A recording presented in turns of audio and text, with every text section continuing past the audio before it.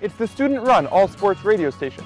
If Maryland is playing, WMUC Sports is on the air.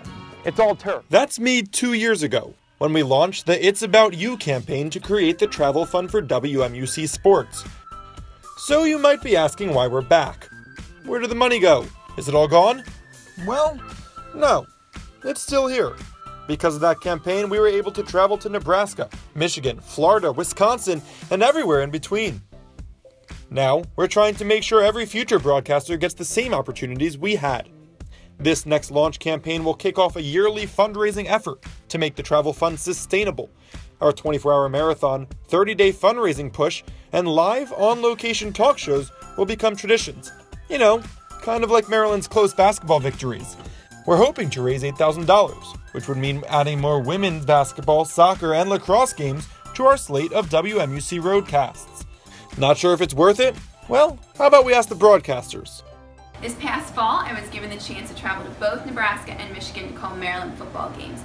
I've gotten to go to Purdue, Ohio State more than once, Penn State, UCF.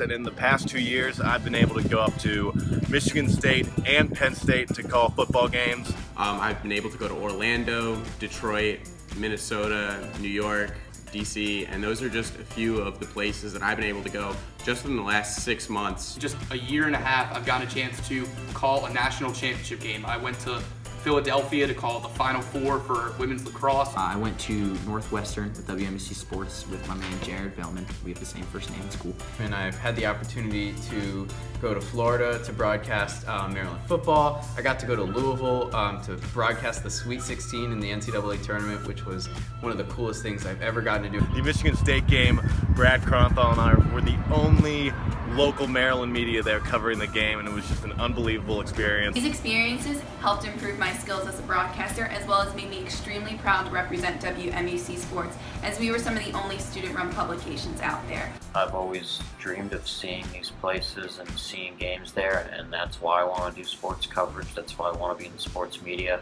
I was just really grateful for the opportunity to go on the road to cover a game. I didn't think I'd have that opportunity as a sophomore. It's an opportunity that I wouldn't be able to do without WMUC Sports. So it's still about you, but it's also about every future Terp that will call College Park their home. It's your Terps, your station. Help send us across the nation.